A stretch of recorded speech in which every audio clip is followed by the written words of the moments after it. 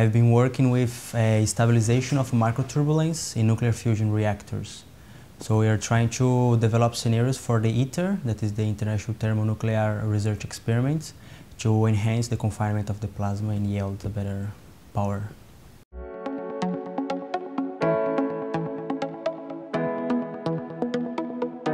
I think it's important because it's a form of recognition of our work and our efforts, and it helps us also to show how important is the use of high-performance computing in our work. That my work is basically with computational physics, and we have been using a lot of PRACE resources, so it's very important for us to be recognized in our efforts.